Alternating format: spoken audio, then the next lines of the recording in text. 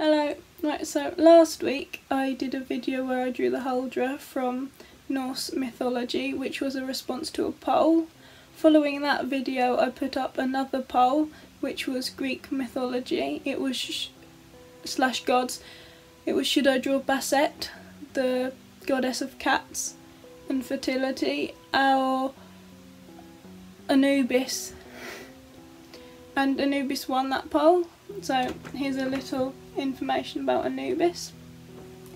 Anubis, also called Anpu, spelt A-N-P-U, ancient Egyptian god of the dead, represented by a jackal or the figure of a man with the head of a jackal.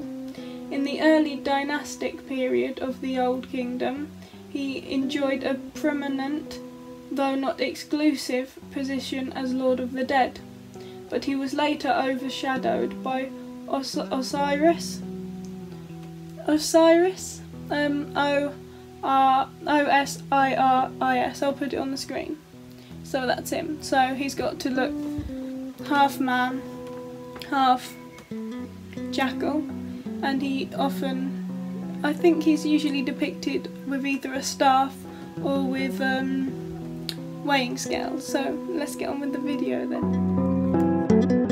Right, so I use this thing called art pose, which you can pose like a mannequin almost to see how you want the body or form to be. So I did that, and then I quickly sketched that out and then added the Jekyll-like features into the face.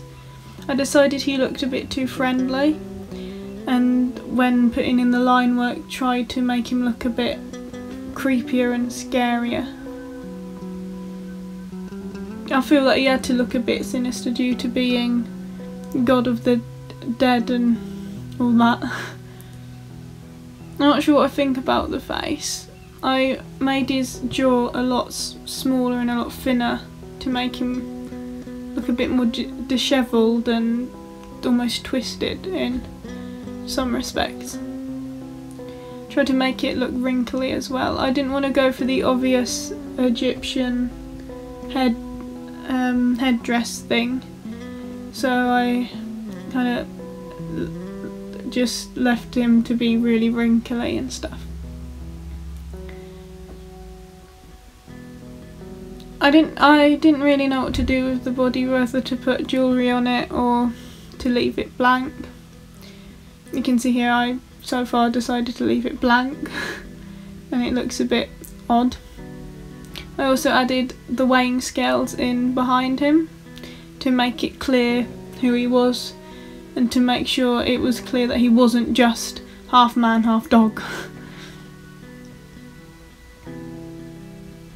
I then added gold or bronze paint. I wanted to add gold paint but I ran out. So I did bronze paint to give him some jewellery. I gave him a neck piece because I decided his body was too bare, and bracelets, and I did a bit of bronze to the scales behind, and is it a skirt or is it a wrap? I don't know, but his little toga wrap skirt thing, I added gold to that as well, or bronze to that. Right, so thank you for watching the video. If you want to see the painting in full, as always, I will be posting that to my Facebook page, which I will link below.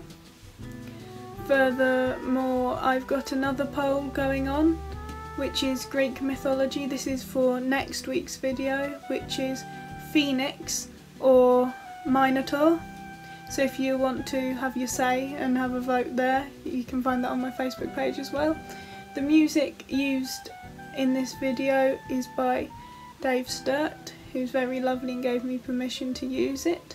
I've linked him below as well if you want to visit his site or listen to some more of his music, that will be there too. Thank you for watching, bye!